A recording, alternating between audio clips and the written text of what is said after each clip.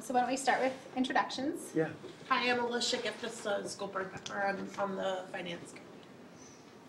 Todd Jepson, the school facilities director. I'm Nick Gill. I'm the chair of the Long Range Planning Committee. April Seither, I'm on the Long Range Planning Committee and the Finance Committee. So I'm pulling double duty dipping, tonight. yeah, double dipping. And communications. And communications. But that's not part of my role tonight. That's right. Hopefully. And I do want to just clarify for people who are watching that it's the Long Range Planning Committee for the school board. Yes. That's because we do have one for the town as a whole as well. So Yes. just so people understand that. With that, I'll turn it over to you for. Yeah, I'll give a general intro, but then I'm really going to turn it over to Nick and April as they prepared the presentation tonight. We, as you all may recall, back in November 2017, the school board at the time had a long-range facilities plan that included options A through H. They narrowed it down to 3 back in November 2017, and then really narrowed it down to 1, which would have been what we thought the best way to serve our community given what we knew at the time. However, there was no specific vote or action that occurred at that time because we were also in the process, thanks to Todd Good's work, of submitting 4 rating cycle applications to the Department of Education to see if we could access some funding to do some very necessary renovations and right sizing of 4 of our schools. We did not get the results of that until July 2018, and we learned that a corner school, which will be the topic of our conversation tonight, was the highest on the list for Scarborough, but we landed number 34 in terms of the 71 or 77 schools that ended up being on the final list. So with that being said, we knew that as soon as we had a full board again, remember in June 2018 we only had 4 board members, we knew that this would be one of our top priorities. So to prepare for welcoming our new board and re-engaging our long-range planning committee, we also began to look at our enrollment study side by side with what's the new development that's happening in town, and really started to ask some tough questions about what was included in that enrollment study. And what we were noticing is that the data had been really accurate. The projections were really accurate to the actuals, plus or minus a few kids, right up until last year when we started to see there being some variance at some of the schools. So we re-engaged Rebecca Wandell, who formerly worked with planning decisions and helped write our initial study. She's now a Scarborough Public Schools employee, so we were able to contract with her outside of her school responsibilities to update the study. And the board had a presentation in January 2019 of that, the updated enrollment projections, and the results of that looked very much like what our predictions anticipated they would. And it's important to note that those enrollment studies included also birth rates. So we're looking now at that each month to see how accurate it is compared to what our current enrollment is playing out. And again, it seems to be pretty accurate. And the planning committee will talk a bit about those numbers in their presentation. So that's sort of the intro to just bring us up to where we are today, and then Nick and April will take it away from there. Sounds great. All right. I'll move to the podium so I can control this presentation. So, for all of you here and all of you watching at home, I am Nick Gill. I'm on the school board. I'm also the chair of the Long Range Planning Committee. This presentation is identical to the one that I gave with April and Sarah at the last school board meeting, so it'll look very familiar to many of you, and there are some elements that Julie touched on, so I'll move through those as expeditiously as possible. So I kind of wanted, we decided to actually start out this presentation with kind of an executive summary kind of a slide, just to kind of get right to the point of what this really comes down to. And that is that what we're looking for is a single trailer, also known as a modular classroom, also known as a, what's another word, portable classroom. But they are trailers. They come in, they're set in place. We're looking for 1 trailer. There'll be 2 classrooms. We're looking to do site preparation for 2 trailers. And the reason for that is that the immediate data that you'll see later in this presentation calls for a single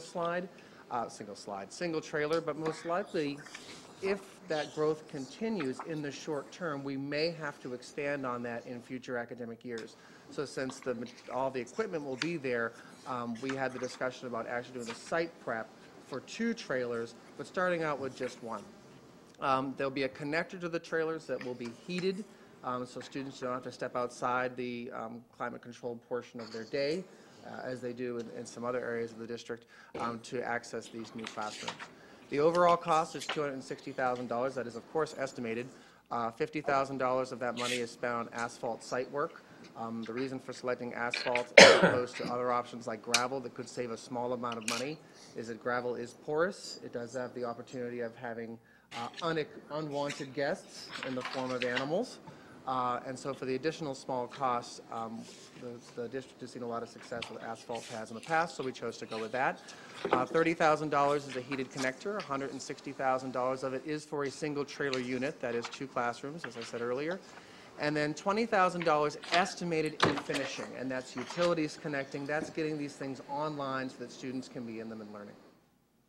The overall goal of this is to fund this initial phase, the only phase that the data immediately calls for, with fees collected through the school impact. So a little bit of history, and Julie touched on a lot of this, but just to kind of touch through it again, I'm kind of starting this story with the 2017 Facilities Master Plan that Julie referenced.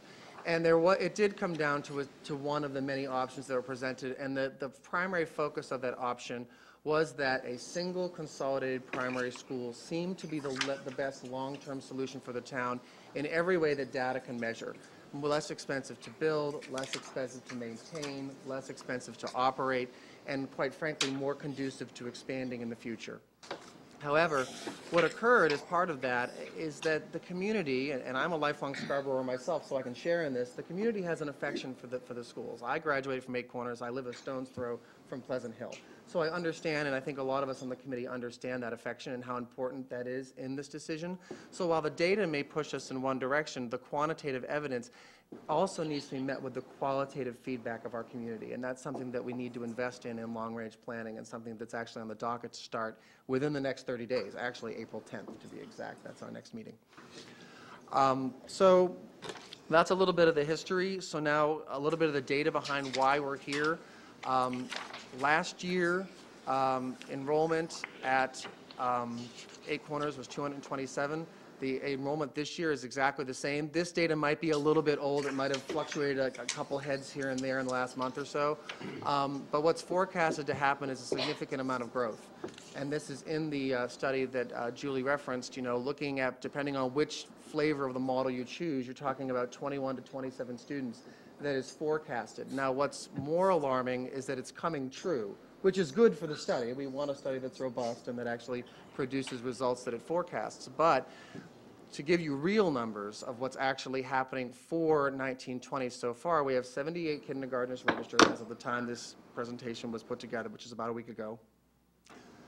There are 78 total in the kindergarten class this year, and there hasn't been an informational night to actually bring in that last wave of students that register at 8 Corners. So typically that brings 10 to 15% more students in above that 78, so that adds 8 to 12 more heads to that.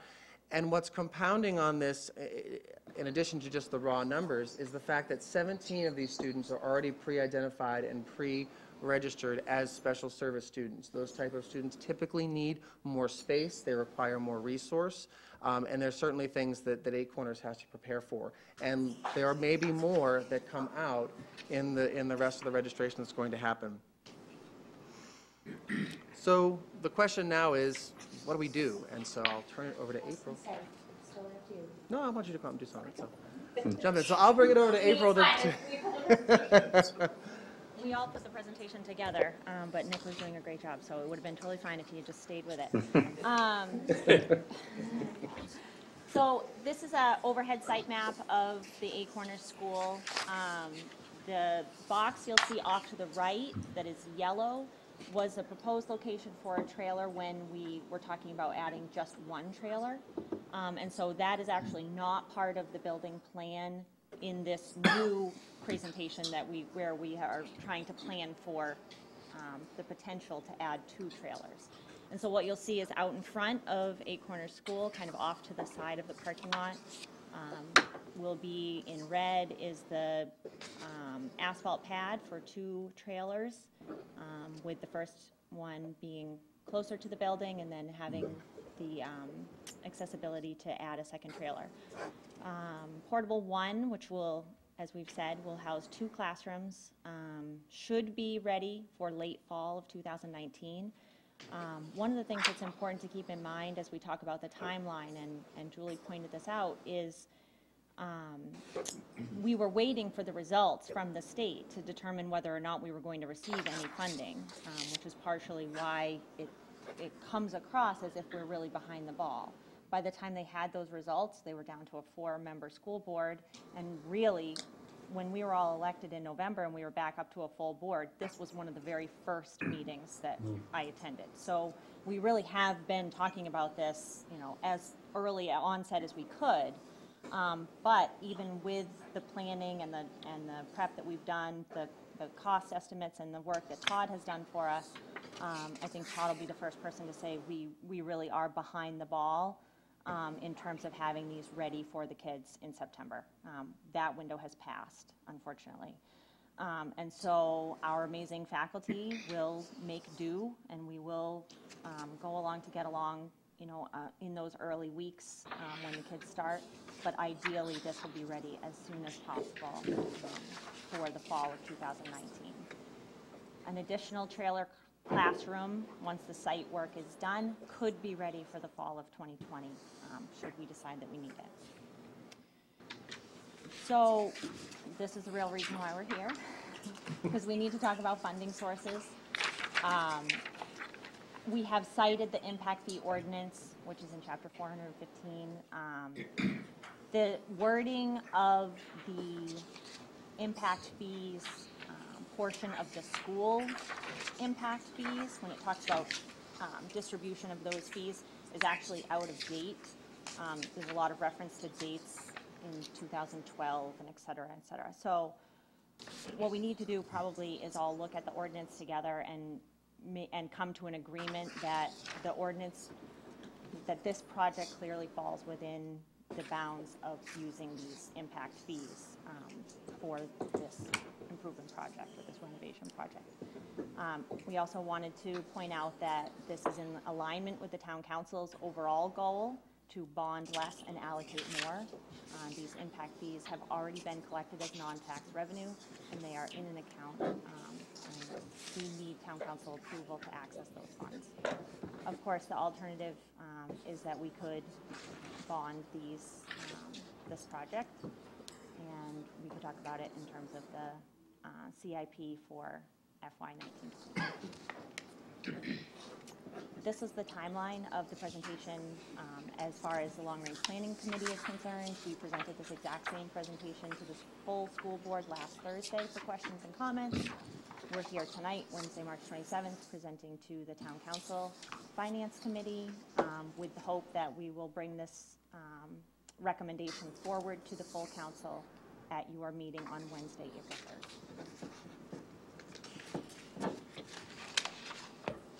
We have a plethora of more data in folders that we could bring to you, but I'd much rather just get to the questions and so we can answer for you. Great. Open it up to discussion. So with that, questions from council? Yes, sir. So, you know, there's an expression, timing is everything, or maybe timing is nothing.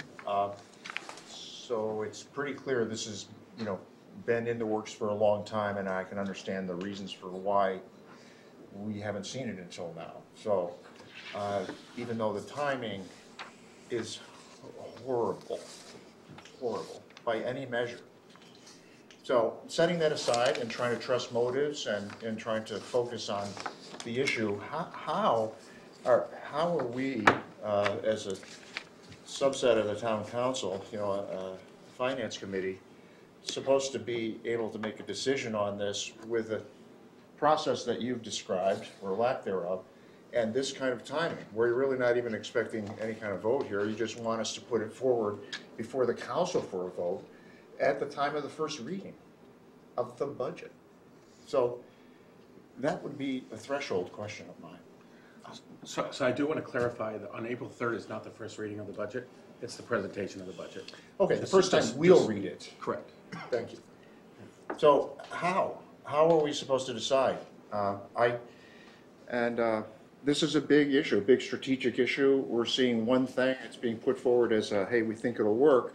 But I read through it's 80 pages of data, and the PowerPoint presentation, which I guess is what, 8 slides or whatever. There's no meat in the sandwich here. How do I get from the data to this and then process it and then be fair to you in the process by giving you an answer without somehow expecting this decision would be put through some semblance of process that any other request like this is going to go through over the next several weeks until we vote on a budget on June 11th. I'm going to answer that. Go ahead. So I think that, I'm not sure I quite understand what you mean by lack of process. This has been, an analysis of our long-range plan, facilities plan has been going on since I came on board in 2016. We've had architects involved, we've had 2 enrollment studies since then. And I think the reality of it is that we have an obligation to respond to the growth impact that's happening in our community. And what's different about public schools is that children will show up. We don't have a choice. We can't turn them away. We can't say there's no room in the inn. We have a moral and ethical obligation to ensure that all students get a free and appropriate education. And part of that is ensuring that they have safe spaces to be in order to receive that education. And so given that we know at 8 Corners School alone, we could have as many as 31 new students next year. We know 17 of them are absolutely coming because they are already identified through Child Development Services. We need to make sure that we have safe spaces for them and adequate spaces for them. And we don't within our current facilities. This is not a surprise to us. This is not a shock. We've been talking about it. We've been forecasting it. But we also live in a community that has a lot of competing priorities. And so back in 2016, when we first were re-engaging the long-range facilities plan, one of the things we said over and over was that this isn't something that can happen overnight. To build a facility, to renovate a facility, takes time. The shortest, most immediate solution is to bring in modular temporary classrooms. And so that's what this proposal is sharing with you all. So I just want to respond to that again. So you have said that the school has spent a lot of time and energy on this, but I personally, and I'm a pretty close watcher of this stuff, I've seen bits and pieces, but I haven't gone through all the twists and turns that you have. And I don't want to speak for my fellow committee members or the council, but I think it's probably not unreasonable to suggest that we have had no line of sight into this other than it being posted to the agenda last Thursday, I think it was. And the time between then and now to be able to get comfortable that we're going to put this forward to the council for a vote without any kind of public input. I mean, we had a joint communications committee meeting last night. The first question was, someone saying, or it was a statement, somebody saying, I don't think we should have trailers any place in the district. So that's a marker, that's one marker. And this is from the public. The other marker is, we should have a new school, a new K through 2 school. That's the alpha and the omega of the range. And you've picked something, boom, this is it, gotta have it. We have needs to meet, and we just want to put this on a fast pass. It's like at Disneyland. I see it very differently. One, we believe that there shouldn't be trailers. We shouldn't have trailer classrooms in our schools either. I think I've said this many times publicly, but I'll say it again, that when I first interviewed in Scarborough, I was shocked during the interview process that there were no questions about facilities, because just from my own sort of exterior periphery analysis, I expected that to be a priority, given what I thought I knew about the community at the time and what were clearly needs. So I think the other piece of this that's important for us to know is that we collect school impact fees for this exact purpose, to respond to growth and to address bricks and mortar issues that we have. And so this project actually fits perfectly in our request for accessing those school impact fees that have been collected for well over a decade in Scarborough, and we've never accessed them in this emergent way before. So typically the way those school impact fees are used, from my understanding, is that it's used to pay down the debt each year. And so, of course, having a newer school in the community, being the Wentworth School, we've been accessing the fees in that way. This year is different because we have this emergent need. We have an immediate need. Children are coming, and we need a place for them to go. It also, as April said, directly aligns to a goal that the council has, which is to bond less and appropriate more. And so we think that given that these funds are available, the most fiscally responsible thing for us to do would be to access the school impact fees and work as closely as we can to being ready for the start of the school year. So I have a couple of questions that, so I think your comments are very well taken. I'd like to talk about the process maybe after getting some data to support the presentation first, because process is very different from the quality of the presentation. So I have a couple. First is, where are we in a permanent solution as far as long-range planning? Because I know, and by the way, I remember sitting in a session 2 years ago maybe, in which you gave a very, it was maybe 3, because I think it was maybe your first year, very thorough, what are our solutions going forward? And it was system-wide, it wasn't, so where are we in this is not a permanent solution. So where are we in a permanent solution as far as something being brought forward? Yeah, I can speak to that. Yeah. So kind of going back to November really quick, when I came on board as a board member, one of the first things I was made aware of is that we have a long-range planning committee that's been kind of in recess for about a year. And it's actually since about the time that the very presentation we started talking about was given out. Yeah. And so what we started with in the committee was kind of this, I'll call it a parade of schools. We're going to have a meeting, each one of our meetings at a different school, so we can talk to that administration, we can hear what the concerns are, we can hear what's going on at the different buildings, and then kind of figure out where is our priority. So we actually started that very March at 8 Corners, and it became very clear at that time that 8 Corners, in addition to our K2s, have a need. We then kind of went to the middle school and we heard about their needs and kind of thought, oh my, we've got 2 big pots here that need to be addressed. And then this enrollment kind of reality came in and started over fleshing out the projections. And it was like, okay, because my next meeting was going to be, this is in the notes, let's get together with the Wentworth Building Committee. I'd love to hear what the process was. How was that committee fleshed out? Who was on it? What was the process? How long did it take? From the first meeting to the first student walking in that door, and really getting all that together. This reality that came about at 8 Corners jumped in front of that meeting, so that meeting actually is now going to be on April 10th. Mm-hmm. And so that conversation about actually having a building committee for based on the Wentworth process, and then tweaking it to go in to look at the primary schools and figure out which way we want to go. My gut tells me it's going to be a little more of an involved conversation. I wasn't involved in the Wentworth conversation, but I do know that this community is much more divided on exactly what that long-term solution is going to look like than perhaps they were in the Wentworth situation.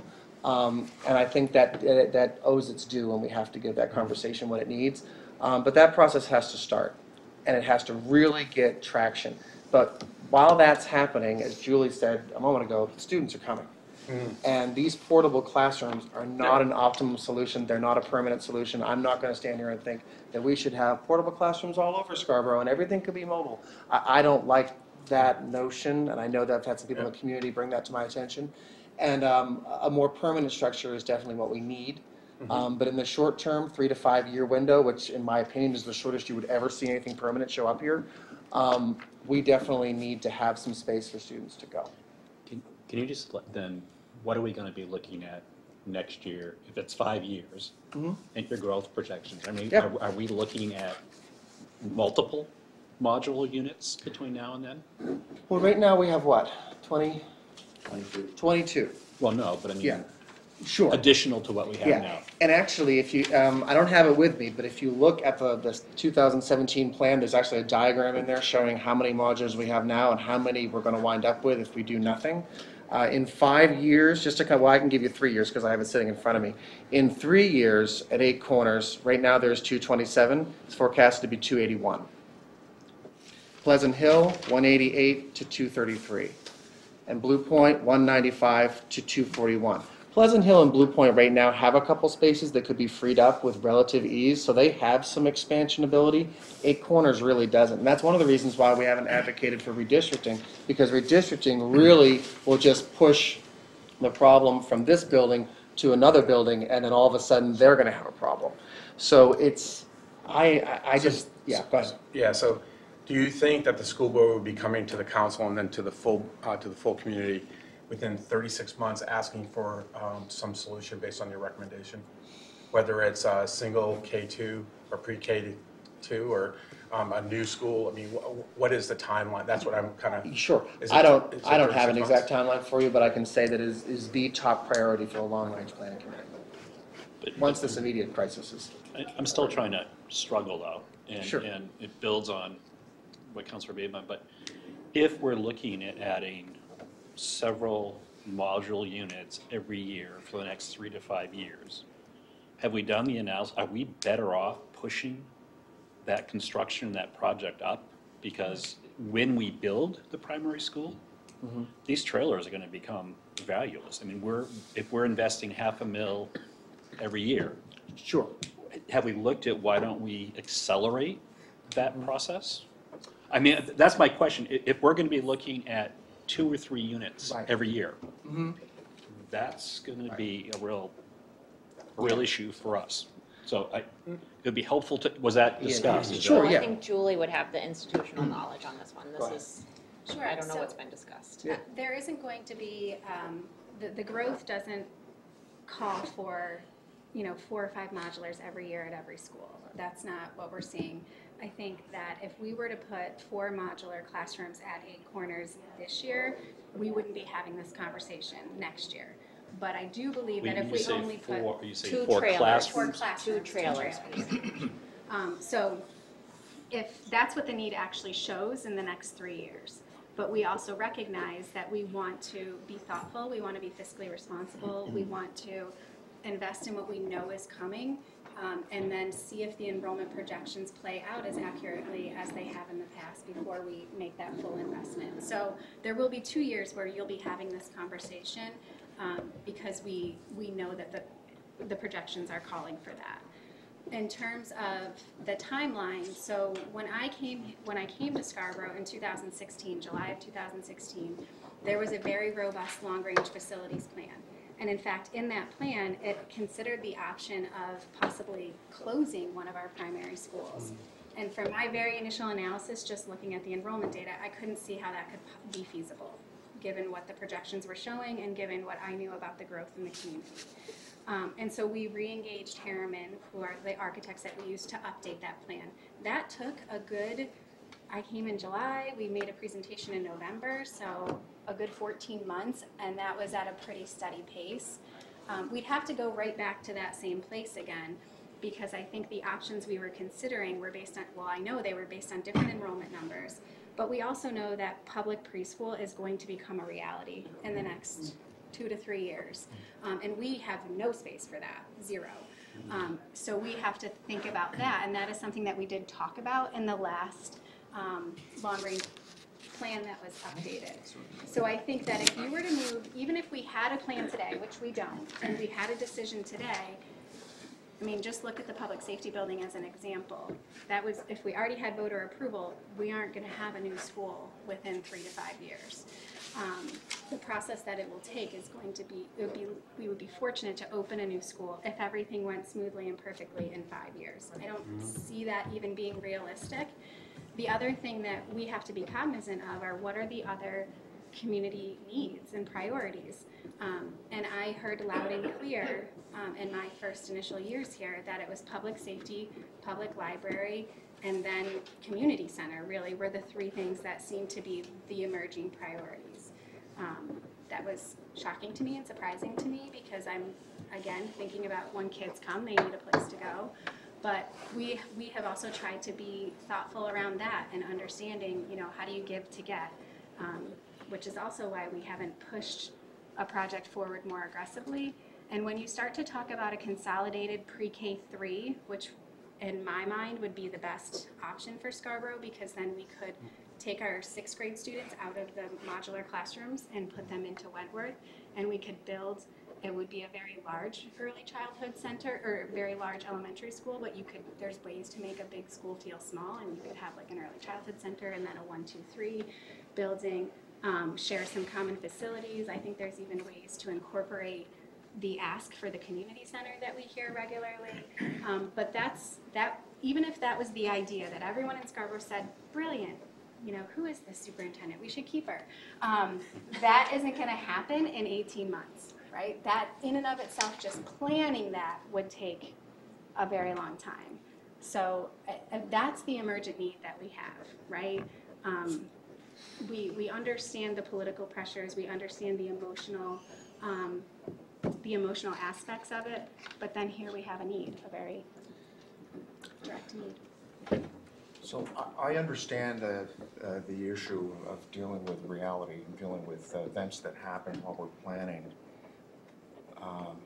But somehow suggesting that, we're going to be potentially investing money in 8 Corners, which, as I understand it, is a really tough location for a neighborhood school. I don't know if anybody walks to school there or not, but that is a busy traffic area. It is largely a commercial area. So here we are recommending we're going to invest in probably one of the worst locations of any of our neighborhood primary schools.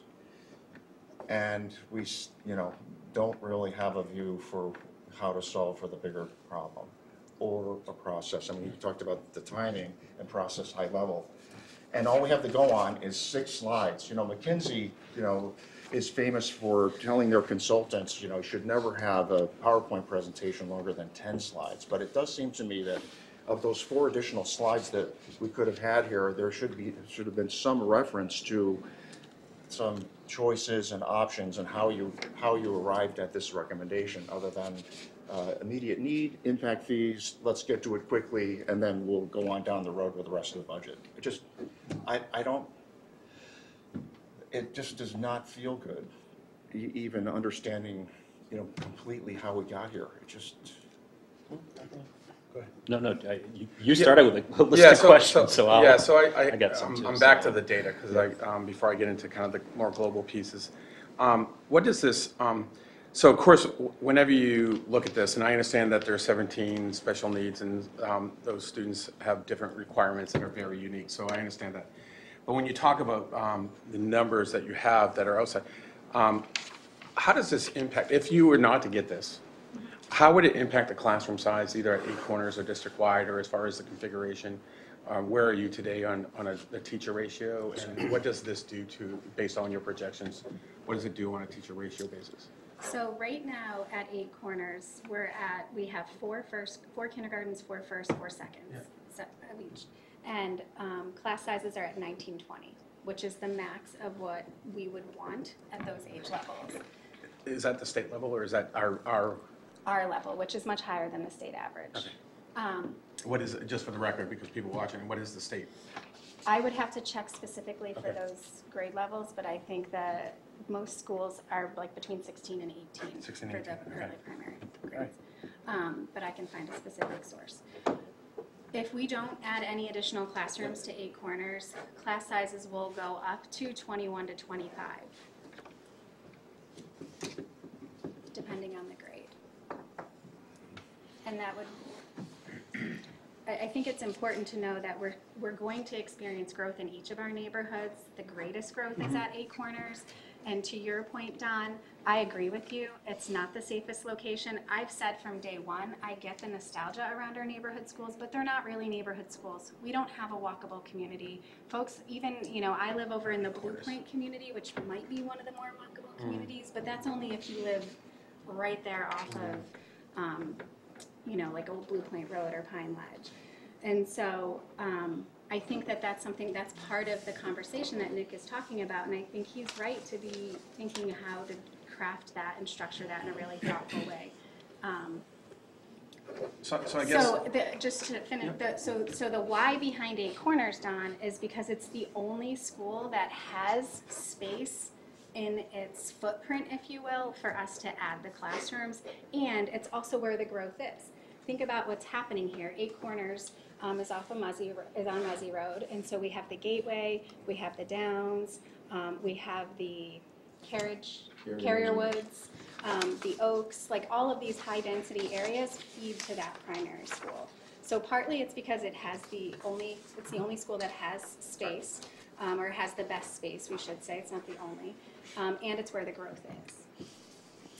So I just So want to. would you mind if I just, that way I can just finish with all my questions? Sorry, I if you didn't don't know mind? you were done. No. So I just wanted to suggest is that with all or around the data pieces and then the process is that I look at this from there is an immediate need issue, which is separate from a long-range planning, and I really hope and encourage that the school board might try to escalate that long-range plan and that we have a permanent solution sooner than maybe the 5 years or whatever might go out, because there's an obvious need, and there is also an obvious curiosity by the community about what that's going to be, so that we can prioritize it properly. So with that, I'll just. Yeah, and actually, Sorry. I've got some Yes, data go ahead. questions Sorry. too before we, Yep, and so- then sorry, I've got some that's right, policy. you were, yep. Can I just get clear on, if you go, it doesn't have slide numbers, but this slide that you have here, Sure. and we're talking about one, then we're talking about two. The way this is written, you're saying should be ready for late fall 2019. That's the first unit with 2 classrooms. Late fall meaning November-ish, December-ish? Yes. Okay. And then. I'm and then- still hopeful that if we had. Stop laughing. I'm still hopeful, because I just have to be an eternal optimist, that if we're able to move this project in April, that the likelihood of it being ready for the start of the school year, with lots of hard work from Todd, it could happen. But we don't want to overpromise and underdeliver, so we're trying to be conservative. The reality of it is, we're not the only schools in this situation, and so Todd could speak a little bit about the research that you've done over the last couple of days. Yes, well, and What so we've many recently months. learned? But the ordering process for these units, first of all, they're built in Georgia. They're no longer built in Oxford, Maine, which we all think when we think ski hobby. There they are. They're not built in Oxford. They're built in Georgia. Stick built. Pennsylvania and Georgia. Yeah, and the manufacture time would be just like anything else. You get in line, everybody else is manufacturing, and right now our representative up there in Oxford has told us that if we could, best case scenario is we put in an order in April, the units might show up in August, and then we would have the fall to fit them up and assemble them and prepare them for use. Can we stick build them quicker though? Probably not. I don't know. Depends on. So I'm just going back, so I understand that, and I think what you're asking for the third is that we take it out of the budget cycle and decide to use the impact fees for that. And then I want to get clear, then the second one you say could be ready for 9/1. If it's going to be ready for 9/1, that means it has to be in the budget. So are you putting in the budget this second, this P2? So we're looking at voting to take on impact fees on April 3rd, the first unit, and then we will see in the capital budget, the second one? Yes, so right now, if you look at, when you see the budget, you'll see that we have 4 classrooms or 2 trailers in the CIP budget. That's not, we don't anticipate that going beyond first reading. Either way, that will have to be revised but we anticipate that there will be 2 classrooms or 1 trailer in the FY20 CIP budget.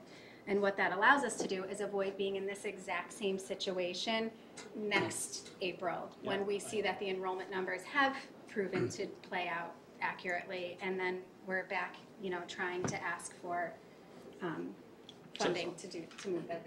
So I just want to get clear, we're actually talking about 2 units between the impact fees and the capital budget. Yes. Yes. Okay. And that, from a process point of view, that can create some issues for us, because one, we haven't had the conversation about, in some cases, we might be better off bonding things than using impact fees, because those impact fees, we have been using them for debt service, but as we talk about the primary school, they could be important. And one calculation might be interest rates now are pretty low. 5 years out from now, interest rates may be a whole lot different. So I think we need to have the conversation, are we better bonding versus using impact fees? And if we bond and it's over 400,000, then the charter says that's a whole different process, Right. which is something for us to think about. And then two, what I'm struggling with, so when you said, and again, this is a little different agenda, but you're talking about 21 kids, 21 to 25 kids is what we're talking about as being the immediate need? I mean, you say growth is plus right. 21 through In 27. the initial projection, yes, but what's actually coming true is outshining that. So it's likely to be higher than that, yeah. So actually, that 78 was the other day. Today we have 80, I believe I was told 85 students enrolled at Eight Corners. And so we already, 7 more. But, so Right. is there additional space? I thought there was another classroom in another one of the primary schools. I thought Whitmer still had some additional room. Have we looked at thinking about remixing where we're sending kids, or? Redistricting.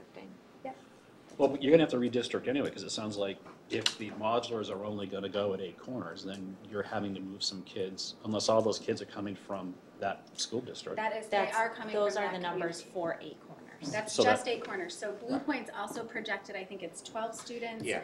And Pleasant Hill is projected to receive 8 additional students. So at Pleasant Hill, if you remember last year, we added a teacher at Pleasant Hill to accommodate the growth. So we now have 4 kindergartens at Pleasant Hill. We typically have 3. So those 4 kindergartens will go up to be 4 first grade. We anticipate that we will add another teacher and have 4 kindergartens again at Pleasant Hill. We have a classroom that could be repurposed at Pleasant Hill that's currently used as storage, I believe. It's more of a, it's like a meeting room right now. But So there's space there to accommodate the growth that we see coming in Pleasant Hill. And then at Blue Point, we have 2 classrooms that could be, that one is being used as a safe space or a break room for students when they're escalated and need to be in a safe room. It's been completely desanitized is the word that Todd's department uses. So that would be turned back into a classroom or sanitized. Yep. And then the other room is being used as storage, which would have to become a classroom. And so we added a teacher at Blue Point this year also because of the growth that we saw coming. And we anticipate needing 1 additional teacher there to accommodate the students that are coming. So it sounds like it wouldn't be ideal, but there is some additional space. No, it should sound like there's not additional space. So I did not do a good job describing that then.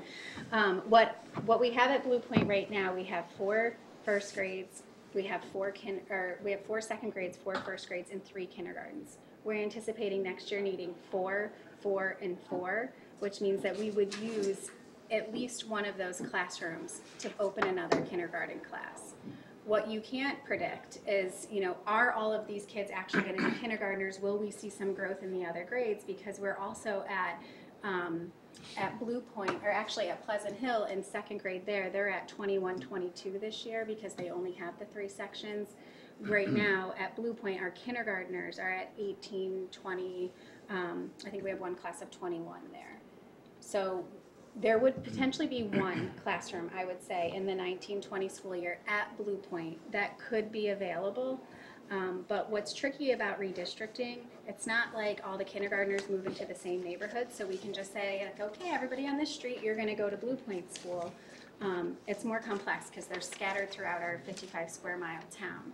And you also have the sibling issue. So if I live in the Eight Corners neighborhood and I have a sibling in 1st or 2nd grade and I'm an incoming kindergartner, you can be sure that my mom and dad want me to go to kindergarten at the same school as my sibling. And I didn't want to go to the same school as myself. And so but that is absolutely something, again, to Don's point, that we analyze and actually in our planning meeting ask the principals to say what would be the impact of some of these things. So we've also asked the principal at Eight Corners, Ann Lovejoy, what would be the impact? Say you don't get 2 additional classrooms, but we take art and we put it on a cart, and we take music and we put it on a cart. What would that do in terms of programming? And so we've assessed that. We've also looked at Wentworth School and said, okay, Wentworth, what if we had to take all of the 2nd grade students, and I don't even like to say this publicly because this will create hysteria, among teachers to be thinking about this, but we did lots of what if, kind of conversations, and then we assess the impact of that. And so I think the big question we have to ask is, do we want to compromise the programming at many schools, or do we want to address the issue at one school and better serve our students while we also develop a long-range, more sustainable plan? The last question, and just kind of, because this feeds into something else. So are you saying that there's more growth in Eight Corners than we anticipate? Where is that growth coming from that surprised you? Because we've been under the assumption that the new housing that's going in puts very low demand on school. Mm-hmm. Are we finding that some of the units we're building actually are having more of an impact on the schools than we thought? What's that? It's existing housing. Well, she referenced all new projects. So. It's existing housing, but it is also, when we did our last enrollment study, the Gateway was not a part of that. The Downs was not a part of that. Carrier Woods was not a part of that. And there's several other projects that I'm not thinking of off the top of my head. Those weren't in existence when we were doing our previous study. So what Rebecca did, and I think that her methodology is pretty tight, and I would encourage you to watch that presentation that she did in January because it was really informative. But she looked at all of the existing building projects in town, and how has it played out in real life. So we have these projections for 0.33 kids per bedroom or whatever that ratio is. She then went back and analyzed that. And so much like we predicted, no impact with one bedroom units. So we're not that doesn't affect the schools. But there's some impact with 2 and 3 bedroom units. And so she looked at that, what's really playing out in real life, and also at birth rates. So Tom, can that data be shared? So as we're looking at projects down the road, we have a much better way of trying to measure. The whole study is public and it's been shared. We can certainly, I thought we shared it with the council. The January 17th school board meeting has at least her PowerPoint presentation linked to the board website. Yeah. I just think it'd be important for maybe Karen Martin to take a look at as we. As I recall, they were not appreciably different than the impact expectations that we had worked into our ROI model. More of them are coming online, so we'll get more data, actual data that we should look to. I think it's really the birth rates that is the strongest predictor. And again, why we're saying we want to see how these projections flesh out is because when we look at birth rates, we know that children are being born to mothers who live in Scarborough. It goes by the mother's home address, but we don't necessarily know exactly what neighborhood they live in.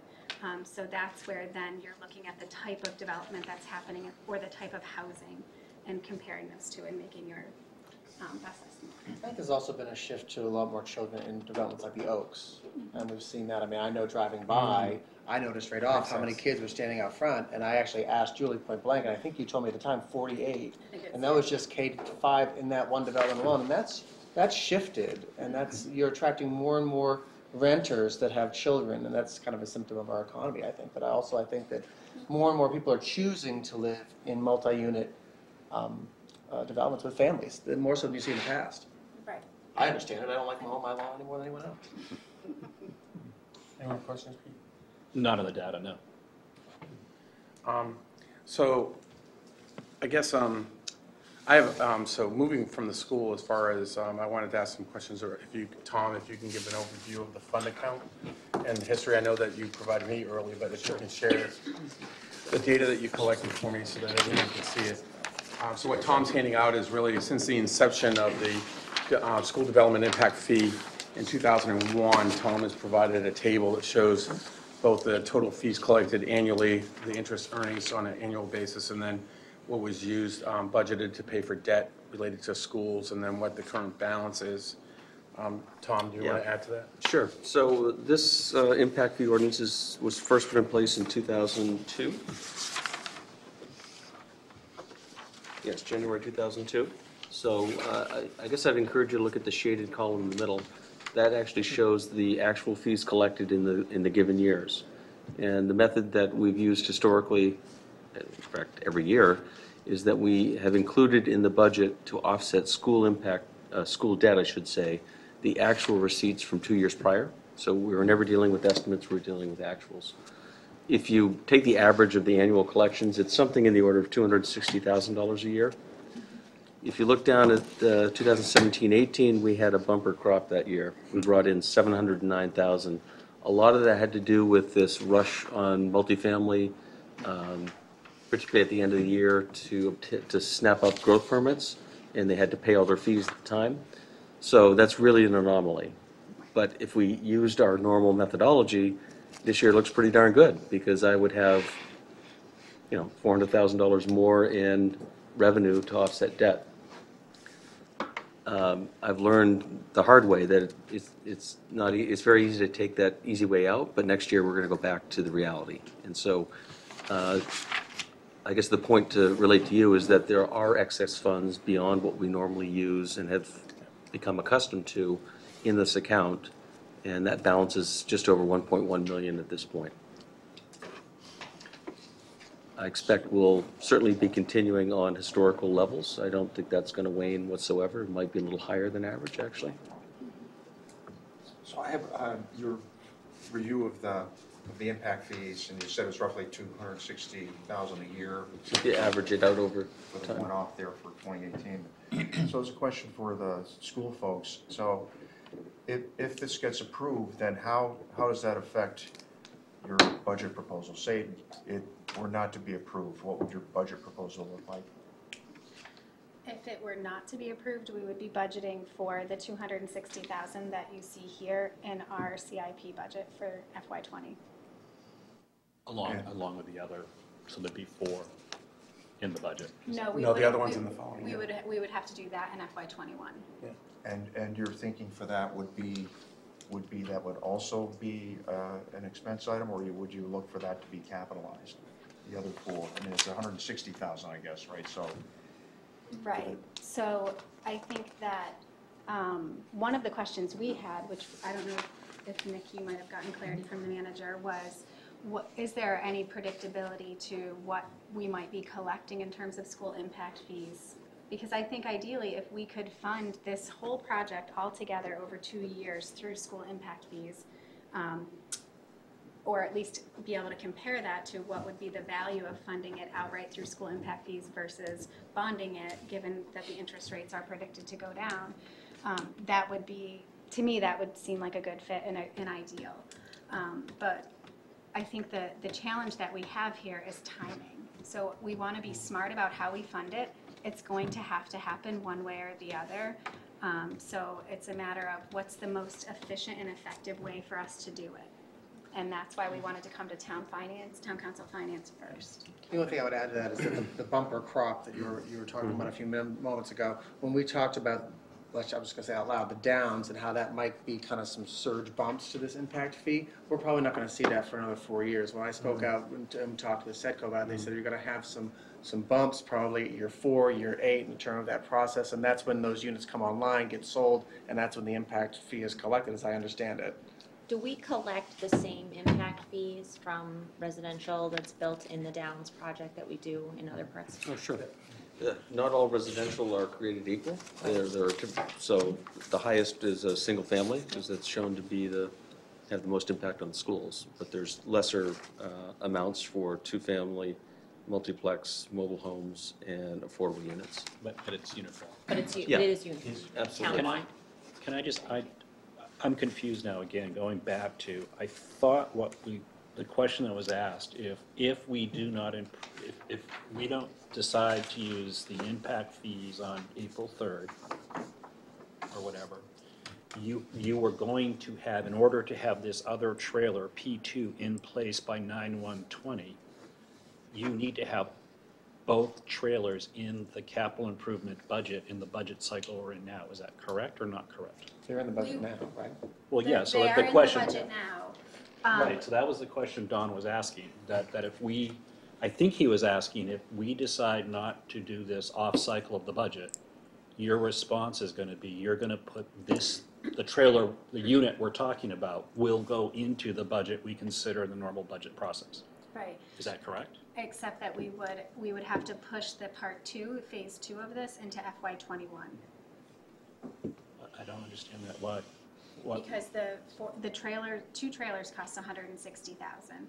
So if two trailers, 4 classrooms cost 342,000. Plus you have the cost of the pad, plus the cost of the furnishings. Now for two trailers, Right. It would be well over the $400,000 threshold, and that would trigger a whole different process. Well, right.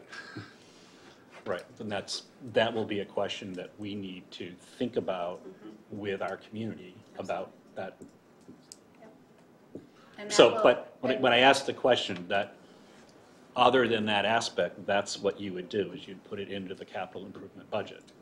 I would put 2 classrooms and the pad for 4, and the finishings and utilities and all of that in FY20, yes. And that would mean that there's no way that other trailer, those 3rd and 4th, the P2 would not be available for 9/120. Correct. The only way for them to be available for 9/120, you're gonna have to put Get authorized the this 4 year. classrooms in the capital budget. And we would not want to put, even if, so say you say yes on April 3rd and we're able to move this project forward and Todd can get started preparing for this coming school year on April 4th, we would still put the 2 classrooms in the FY20 capital improvement budget, but we would only consider purchasing them if the enrollment numbers fleshed out. So we would still want that year we would still want to give ourselves that year to see are the projections, because they're fresh. We don't have any we have historical data from the previous study, but with this new study, other than what we're looking at each month this year to see are they on pace, we would want to be more fiscally conservative and wait a year to purchase the other 2. So Tom, can I ask a favor? So I know, having dealt with the issue of these portables in the past, when I first started, when middle school was built, it was built too small, and we started right off the bat with portables. Can you get legal opinion regarding the issue? Because I know for a fact that it has been opined in the past by our council that the 2 purchases do not need to be aggregated together for the purposes of our charter. Well, do recall, the charter requirement, which requires voter approval, only happens in the event, it concerns itself with how it's financed. It only happens in the event that it's issuance of general obligation bonds. Months, yeah. So if we want to bond it. Right. Right. I will. And I'm not suggesting bonding is the right way. I'm just saying is that it will address the issue that's really at the heart of what they're asking. It's about the bonding piece. It's pure and simple.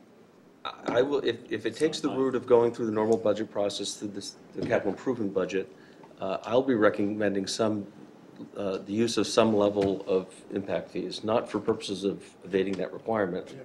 I just don't think it's good budgeting practice to bring in a kind of one-time revenue this year and only fall off the cliff next year. I'd rather smooth out the peaks and valleys. And it's my prerogative. I propose the budget. That's the way I'll posture it. And I think there's very sound reasoning for that. Tom, when you say smoothing out the peaks and valleys, you mean between expense and capital, or what is your? Well, if we sweep in the $709,000 to offset debt, that looks really good this year. It's nice. Next year, that goes away. Yeah. And so we're going to have $400,000 hole to deal with. And I've just learned the hard way that I'd rather smooth those things out. And it appears as though there's a very legitimate use, right on point, to use these funds. So I would highly consider or recommend that you consider use of those funds to fund the purchase. I think the difference is a month, which doesn't seem like a long time, but we live in Maine, and getting that building in place, a month really matters. Yeah, Weeks matter. And I'm getting ahead of just one last question, Dad. I think last year in the past, the capital improvement budgets looked down the road to see what's coming. Yep. And I thought you guys had really projected huge or pretty significant expenditures in the current primary schools. There's boilers, there's all sorts of work that needs to get done. I can't remember where 8 Corners was. Is 8 Corners one of them that's in rough shape? It's the middle school. Middle school, really. The middle school HVAC is 23 years old. I thought Pleasant Hill was, but it's no insulation, it's just cinder blocks and it's all sorts. You guys had That's like. true. That's true. That is true. Pick your problem, we have them, but the middle school is showing itself to be more problematic because there's 123 heat pumps in that building, and they only fail when you need them. They fail in January, and whoever engineered the building, that's probably the way they did it in 1996. there's 11 heat pumps by comparison at Wentworth. And so we've asked this year for significant funds to replace heat pumps at the middle school because they're all failing. And you don't want to replace them when they fail. You want to replace them before they fail, because then people aren't put out of their classroom because it's 8 degrees outside and their heat pump doesn't work. So the needs at K2 has not materialized into CIP requests yet. I think those are kind of all caught up in this long-range discussion. Yeah, we try to keep the boilers going at the K2 schools for 30 years, and they're reaching 30-year-old timeframe. But we've still got 4 years to go. Your point's well taken. We are staring at some major reinvestments. Well, I think that was part of the reason why we concluded There's building no the question schools that better they than have- throwing money at Yeah. fields. The one There's no exception, question that we have more to do than we have money to do it with. I'm wrong here, but I believe in the current budget, you do have funds to expand the parking lot at Eight Corners. That's a separate Yes. project Yeah. that is Separate. Yeah, that's ongoing more as we speak. safety-related and capacity Right. issue. Correct. So with regard to the conversation around the fund itself, so Tom, I did want to say thanks to you and Ruth for presenting that. I think that's great information. Because, you know, we all kind of wondered, I remember being on the council when this got enacted, and we all wondered how successful it was really going to be, and it shows that success in the Yeah, numbers. it's worth noting. I It did truly say is, it's yeah. $5.2 million we've collected since inception, so. And we spent 4.2, which gives us 1.1. I do want to reference, as part of the school board's presentation, they do give us a reference to the chapter, impact fee ordinance, chapter 415. And I'll just read the first sentence, just because there's this question about that this is somehow unique or that it's not appropriate. It states very clearly under section 4, use of impact fees. Impact fees collected by the town pursuant to this ordinance may be used only for financing facility improvements, which the town council has determined are made necessary by new development. And then the last, second to last is, impact fees collected pursuant to this ordinance shall be used exclusively for capital improvements and shall not be used for operational expenses. So I hope that kind of answers the question about the applicability and I think the right use of what those fees were originally collected for. As far as whether or not it's a better time to bond versus this is, I think, a different question. We all have kind of that 8 ball that we shake about where interest rates are going to be. Any other questions regarding the fund itself and how that's been managed or anything we'd like? I have a question, Yeah. I think would be for Tom. So what would be other typical uses for impact fees? Okay, so we're talking about, you know, this looks like a legitimate use, but how else would they be used? What are the trade-offs we're making? Well, impact fees are governed by state statute, first and foremost. I believe what Councilor Babine just read you was kind of lifted from statute. But the basic guiding principle is that impact fees need to be used for the purpose for which they were collected. That's true of traffic impact fees. We even go so far as to draw a geographic area. We have either estimated or actual project costs that we're looking to recover or offset. And so we've got to be very particular as to how we spend those funds. They're not available for operational, they're not available to the general fund. But they could be used to replace these boilers that are, you know, aging out in these other schools, that kind of Arguably, thing. yes. But they need to be devoted to school uses, and the traffic fees are used for other things, road improvements, that kind Very of thing. specific within a defined geographic area. They can't be used townwide. We have probably 8 different areas that all have a different fee associated because of the uniqueness of the need there. It's worth noting, this is the first time we've ever kind of gone out of cycle. We've always used it only to offset school debt, and unfortunately, we've always had sufficient debt to put it against. Thanks. With that, any other general questions for staff or the school? Not on the facts, if you will. Yeah, Yeah. just in general comments regarding that. So just kind of to get in your mind, so generally speaking, the way I view this is that the Finance Committee as an item should take up the request and make a recommendation to the Town Council as a whole.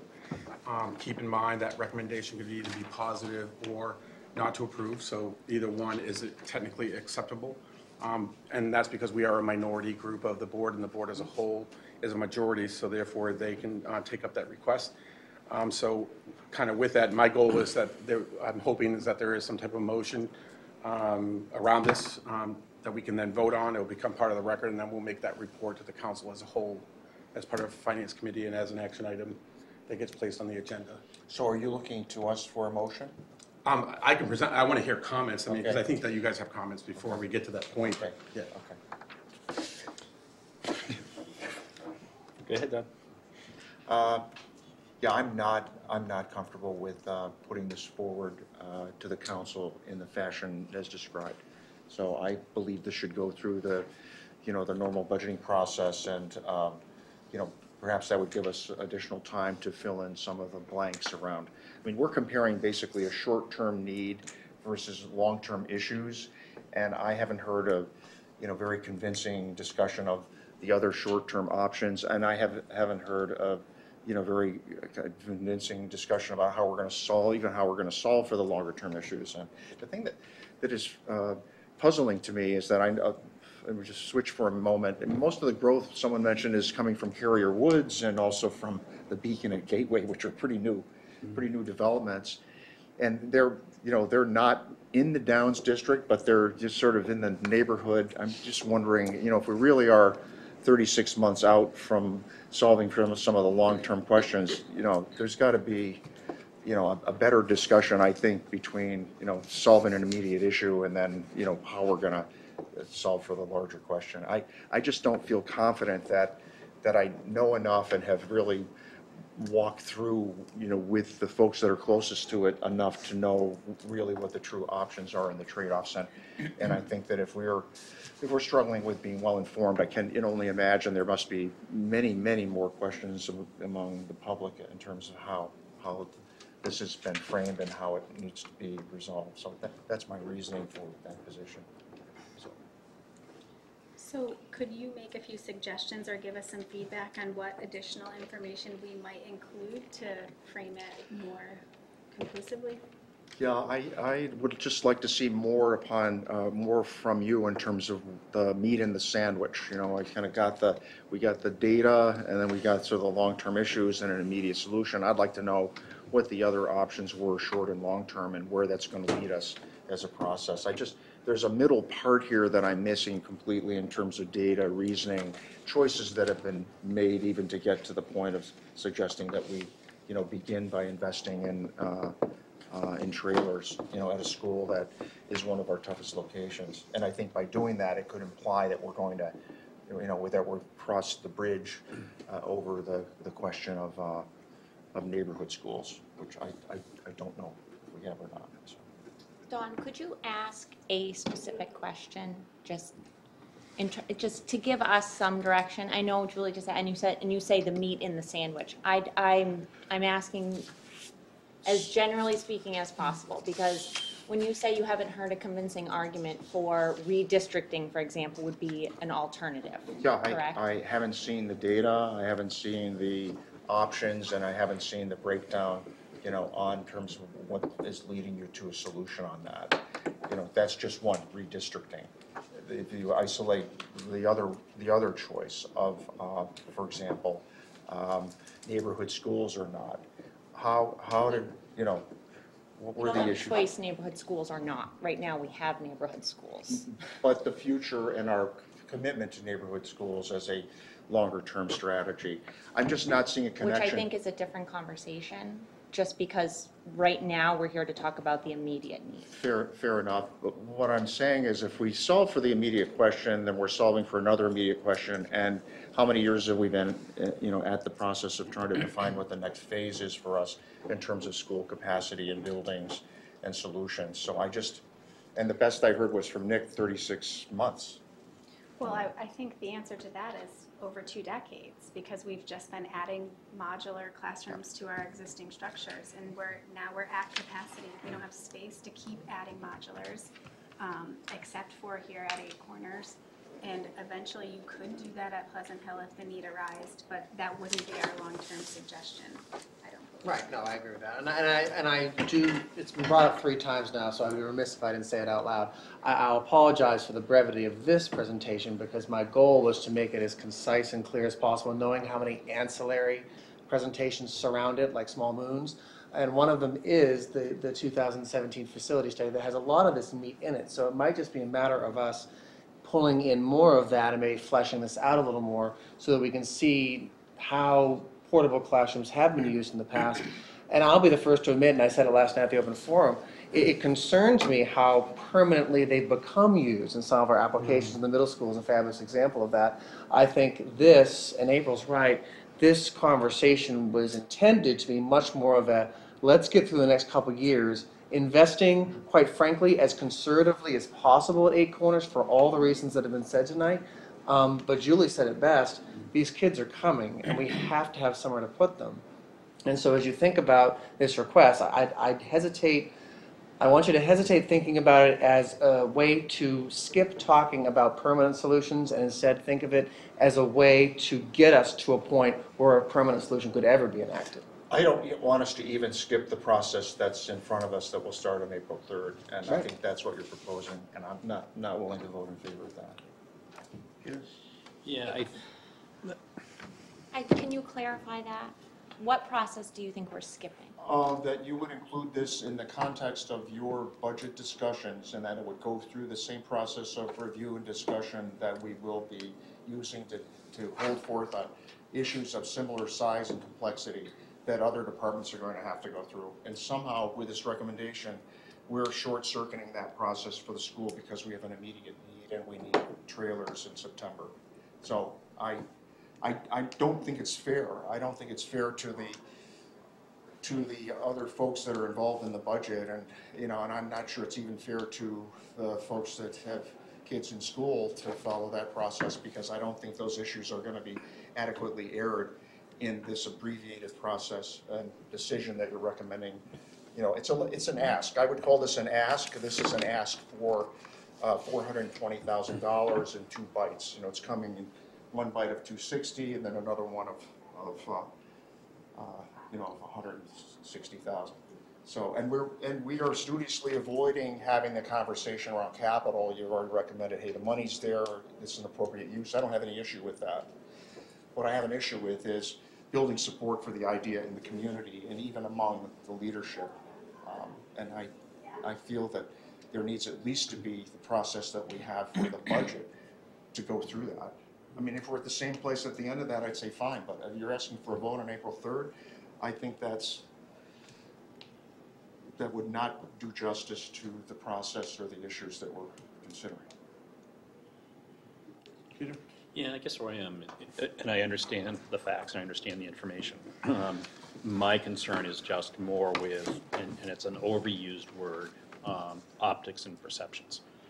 I mean, we're all new, all new council, all new Board of Education, and what we committed to is transparency and involvement and getting people engaged. And my only concern is, April 3rd is next week, and a lot of people I've talked to know nothing about this. You may have been living it for a long time, but I think what you're hearing from Dawn, this is the first time the 3 of us have gotten sort of exposed to it. We've got 4 other council members, but more importantly, what we have tried to do every time this year, we're trying to, and any of these issues that we know are going to be highly controversial with the community. I've already gotten, for those that do know about it, I've already gotten emails saying, please don't do the trailers. They're calling them trailers. And I've gotten, 5 or 6 of those. What I would love to be able to do is to have a workshop so we can actually get people to get educated about it, come and inform us about what they're thinking about it. For us to just, the 3 of us, to recommend it and have it. And then I think the optics that get really difficult is on the very same night that we're going to see the budget for the first time we're going to see the budget. So we have no idea. So when you referenced other capital expenditures, I don't know what's in there from Tom's side as of yet. I don't know what's in there for other capital expenditures. It's just a tough optic to kind of put that on the table and vote on it the same night we're seeing the budget for the first time. So for me, it's the process. I would love to better understand what is our absolute drop dead date so that a decision could be made so you could get that trailer delivered for September. A month ago. Well, I know, but maybe there's a sweetener or something. There's always ways. I am more concerned about the community engagement on this, and finding a forum by which we can at least get them to be able to speak. However we do that, I'll look at all my peers how to do that. I'm uncomfortable leaving this meeting and saying to recommend that this be on the April 3rd town council. There may be other mechanisms by which we can do it. I'm uncomfortable with doing that. And again, part of our goal is we have committed to our fellow town council members that they will have adequate time to be informed so they can make decisions. So having them just get it, just as you saw with us of all our questions, I suspect the other town council members will have similar questions. So we need to find a little different process, and we can work together as a team to figure out what that is. That's my immediate concern, is April 3rd, I think, is just not the right timing for our community. So one thing I'd just like to kind of, as a wrap up, this is the last thing I really want to say about this, not about this trailer issue, but about our timing and all of that. One thing that's been very clear, and I want to do due justice to everybody on my committee, is that since this conversation started right up until yesterday, we've been reasserting the importance that I know there are optics behind the timing of this, and we started our conversation tonight actually talking about that.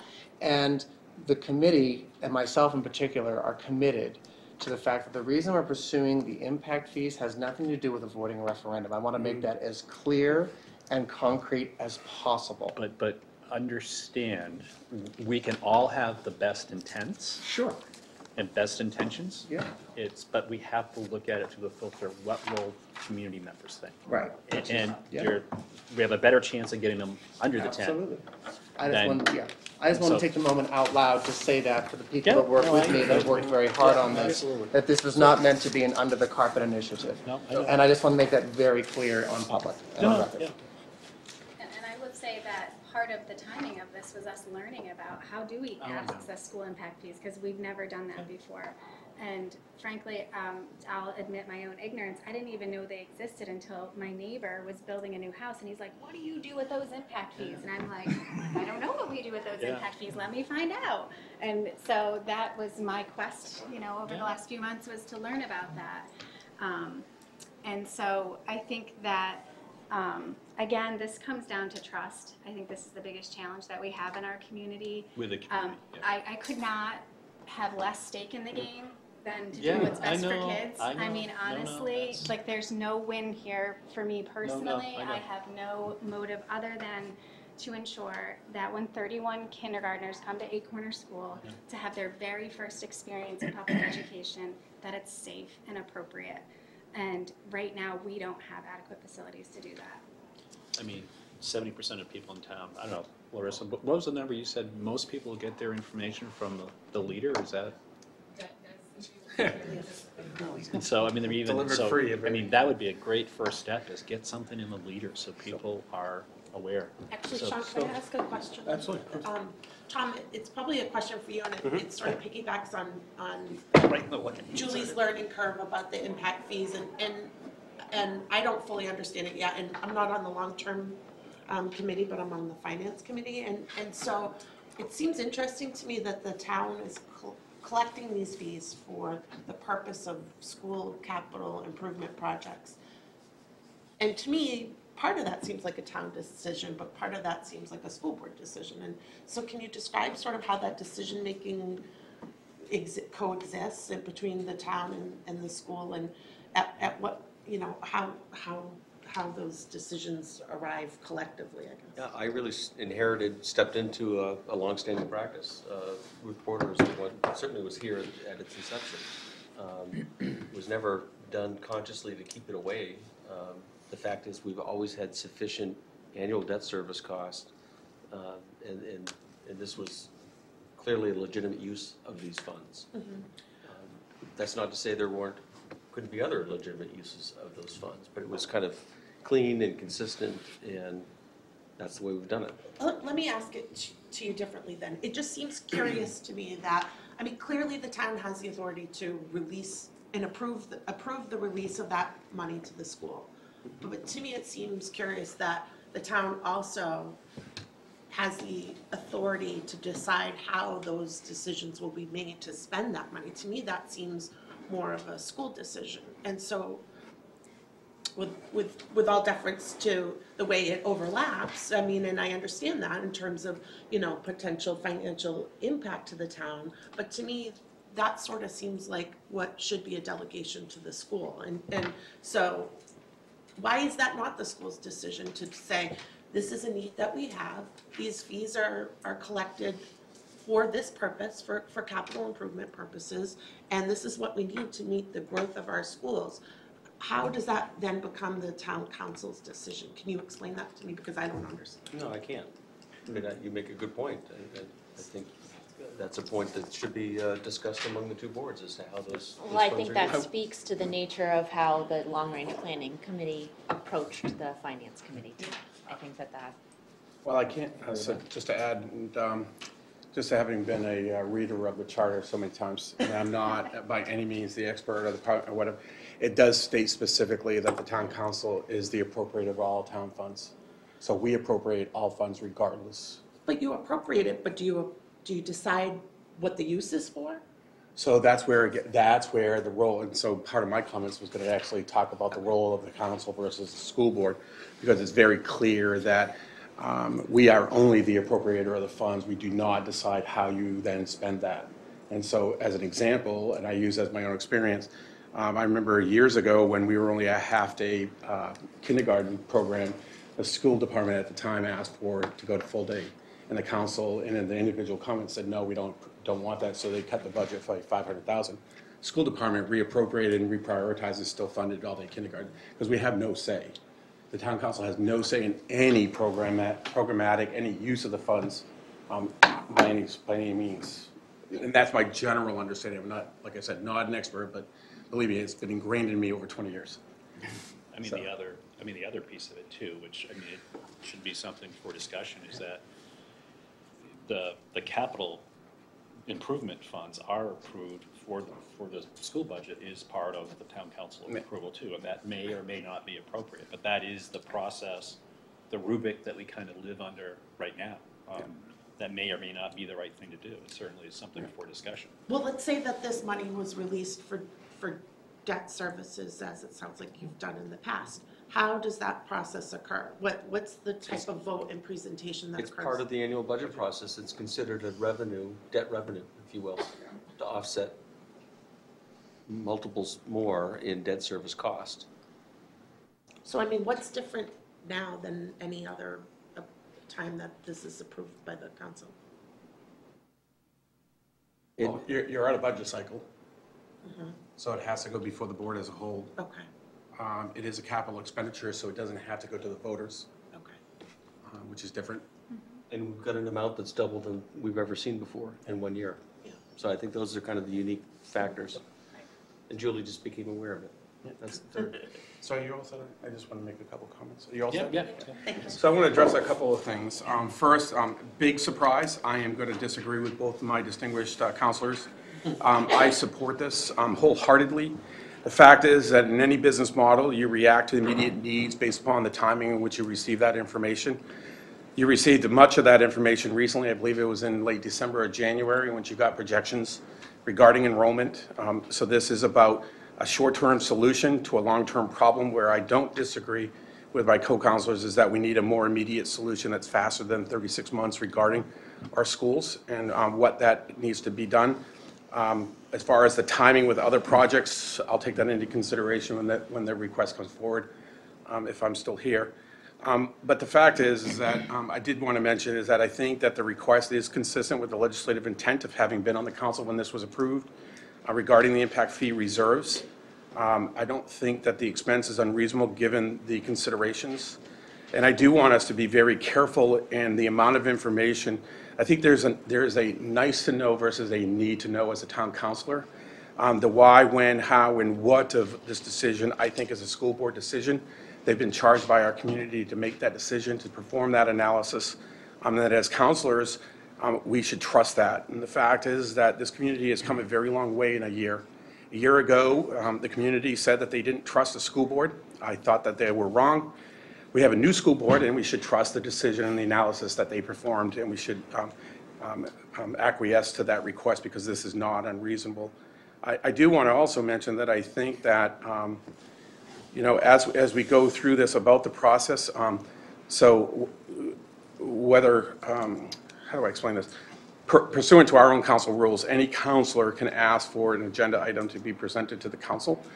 So even if the request is of this committee not to present this at the council, I am going to request it as an individual counselor that it be on the April 3rd agenda.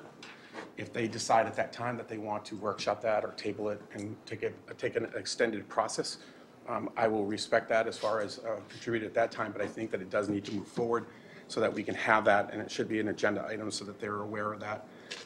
I think you've done an excellent job in kind of bringing us to understand the challenges that we have.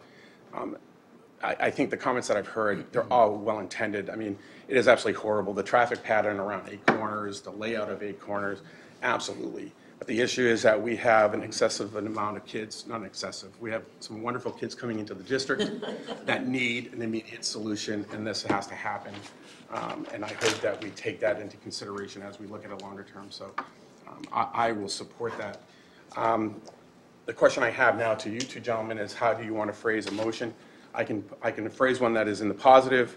If you would like, you can phrase one that's in that would reject this. I want to be kind of acquiesce to how would you like me to do that? Would you like me to just make the motion? I don't want to make a motion and then have it die from no second, since it's going to be a positive one. Or if you'd like to rephrase and, you know, give a motion in your own words, then, you know, I'll do whatever you want. So the only thought I had, and I know you're asking for a motion, not a question, but the only thought I had is if we were able to, you know, agree that it would follow the same process that we are using for the budgeting process for, you know, a decision, you know, as soon as it could be considered and reviewed from April 3rd. So, sorry, I'm getting dry mouth. I think that's a question and a debate for the council as a whole to take. I think it's a valued question. I think that we've done our job in reviewing the request. We should move it forward to the full council and have the majority of the council decide what that next step should be, which could be, and by the way, April 3rd is just the presentation by the superintendent. We could ask that it be included as part of the budget as the outcome in that conversation. You know, it just needs to be brought up as part. I guess my motion would be, I motion that we have a workshop on this as soon as possible, so that we can have this conversation with the full council in a workshop, and then at their will go from there. So when you say we have a workshop, the three of us?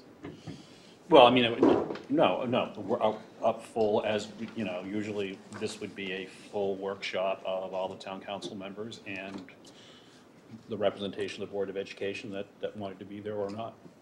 Could we, would you be interested in having that workshop on April 3rd before the town council meeting? That is up to the gentleman next to me. My problem, you know, I think the purpose of having a workshop would be to be able to get the public to be able to come to listen to the same thing we listen to, and then to be able to offer comments. Our preference and what we've tried to do this year is not vote on something the same night we have a workshop. So we could have the workshop on the 3rd, and then we could look, then, you know, we are meeting, when's the next time we're meeting? We've already committed to the library on the 3rd, unless you want to do 2 workshops. Yeah. But anyway, the motion would be, Sean, I mean, I know you can put it on the agenda, but I would motion that we work as quickly as we can to get a workshop, get the public informed, do a workshop, and then bring that back after the workshop. So we can at least get public comment and react to public comment. I think that is important to our community. I think that's important in what we all committed to at the beginning of the year. Sorry, I'm trying to write something down to make it formal. So wait, could you say like in the next 30 days or something like that? Well, no, I mean, I would say as soon as possible, as soon as we can get us together. As soon as practicable. But I mean, the next time we're together is the 3rd. We've already got a workshop at 6 for the library. So we, you know, depending on the flexibility of the other council members. I'm looking at Julie, but I'm quite certain this need will be All right. included in their CIP request in the budget that we present. Is that true? That's what you said earlier, yeah. So the other thing is just let the budget process run its course. But I think that puts them outside of the, I think the Right. pressure point is that puts you outside of the window of, We're outside it now. It puts us way outside. I mean, I don't mean to sound so negative, but we're outside the window now. Further discussion is required, then that's the way the process has to work, and we will do the best we can with the decisions that are made. So the motion, and I'm going to word it, and we can correct it. Yeah. Is that the Finance Committee makes no recommendation on the school board's recommendation for a modular unit at 8 Corners School, and that we request the town council hold a full council workshop at a future date. I'm okay with the, I mean, I think that, so I guess I'd rephrase that. I think the Finance Committee's recommendation is that we do a workshop. Just a point of clarification, we presented this Thursday night in a public meeting and had public comment, and we presented it tonight out of a courtesy to finance where there's public comment, and we will present it again on April 3rd where there's public comment in a public meeting, and there's public notice for all of those things. And I know that collectively we would be happy to prepare as much information as you all would think would be helpful to get to the full board by Friday, the full council by Friday, as our practice with our board when they have to make a decision. My worry is that knowing how schedules work and saying as soon as feasibly possible, that could be well outside of even what the budget process is. And we wouldn't be presenting this out of cycle if there wasn't an imminent need.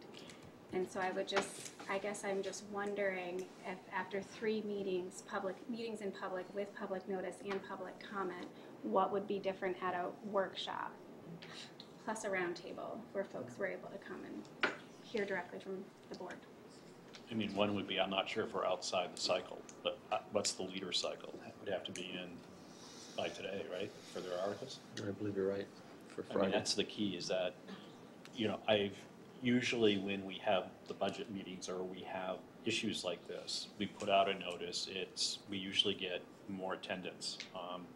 And some of this is just the work, so that counselors aren't seeing this for the first time. I mean, I don't know, I don't think all the council members have been to those public sessions you're talking about.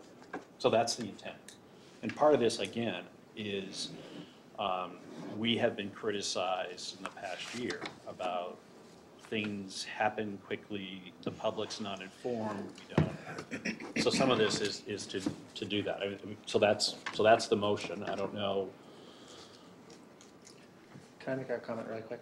So just to be a pragmatist for a moment, and this is just a statement of fact, it's not meant to be postured in any way, but basically we're on the very edge of what's possible for even having this thing operational in the 1920 school year, right? Well, no, you said late fall. I mean, you're already. But let me finish. So if this doesn't go forward, this is not a pressure tactic, but if this doesn't go forward for April 3rd, then really trying to schedule out a workshop after that date that we could talk about it and then come back at a future date for another vote that would probably be behind the regular budget process anyway. I think the point of a rush, if it's not going to go forward on the 3rd, then there's no point to rush at all. Am I right in that? Well, let's talk about rushing though. So you've given us a request to have the town council decide on the 3rd. So that has not, to be fair, given us, you know, even the members of the finance committee, a chance to get educated. And, you know, we talk all the time, right? And I know you've had meetings, but this wasn't, we didn't see it on the agenda for this meeting until I think it was Thursday of last week. And I'm checking my emails to be sure it wasn't posted even as an agenda item for us, even through our own communications. So I understand how we got here and why we're here, and you're doing the best you can with the timeline, but because, you know, we're late to the party with your request, we can't make up, you know, what can we do to make up for that time? I mean, it's an unfortunate thing. And I'm not placing blame or pointing fingers. We're committed to try to solve for it, but I think you've heard the reasons for why we feel uncomfortable about how it was presented to us. The practical effect of the motion is that it will go through the normal budget process and be subjected to the review and approval through that. unless you choose to do something before final vote, which I suppose is a possibility. Yeah, I mean, I think that's the conversation, that if we have the workshop and the rest of the town council members think it should be something that's out of cycle because of the very reasons you've articulated, there's nothing to say that that couldn't be done, right? No, we would modify the budget request and you'd get your money, a month earlier than you would otherwise, I guess, or get your authorization. It sounds like Councilor Babine's going to insist that this matter be before the full council regardless. So I think it's important for this motion to be worded to reflect the majority position of this committee. But it sounds as though the issue will have its day before the full council.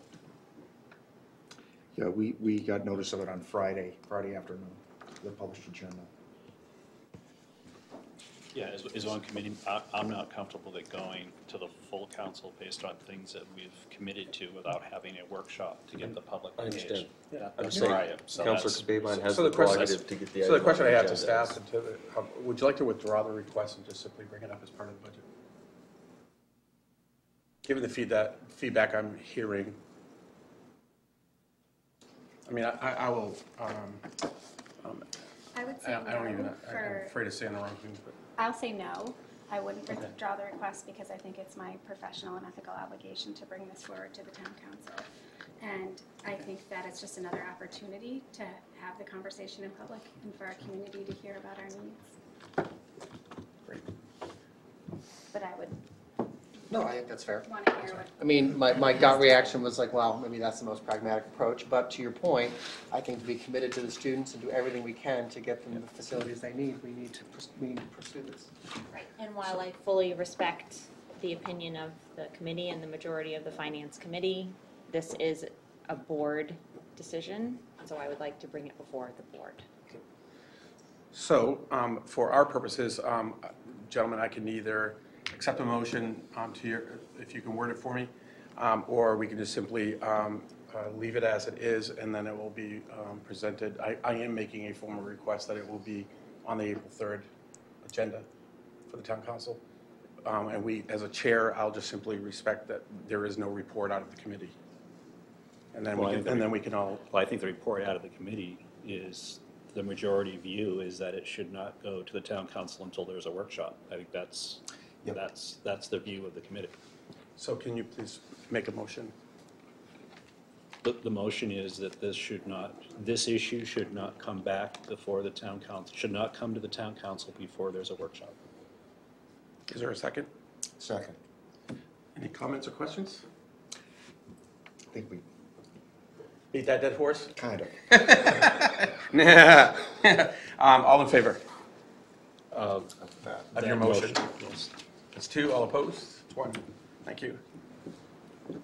And given that this is the only item, the only remaining items are future dates. Just to mention that Wednesday, April 3rd, will be at 7 p.m. is the town and school budget presentation by the manager and superintendent before the town council. Starts at 7 p.m. On Monday, April 8th, is the first town finance committee budget review, along with the school department, and that is from 5 to 6:30.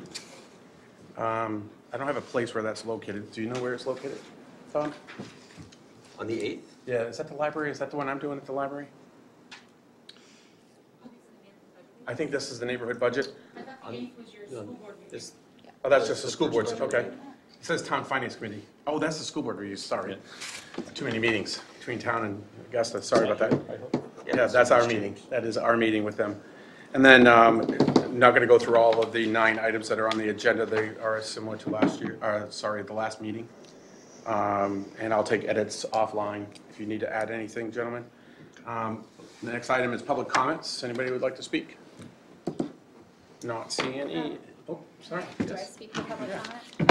I would just like to extend an invitation to the full town council and the community to our budget workshops that are happening. We will do a very deep dive into what's in the budget and what's not in the budget this year, beginning on Tuesday at 8:30 to 11:30 right here in Chambers B. They will also be televised, I believe. and recorded. And then part 2 of that will happen on Wednesday from 3 to 5:30. Again, inviting the full council and the community to engage with the school board and the leadership council in that way to learn a lot of very specific details about each of the schools' budgets on Wednesday night before the town manager and I present publicly. And then the school board's first reading will be on Thursday night, where again, there will be another presentation highlighting various aspects of the budget.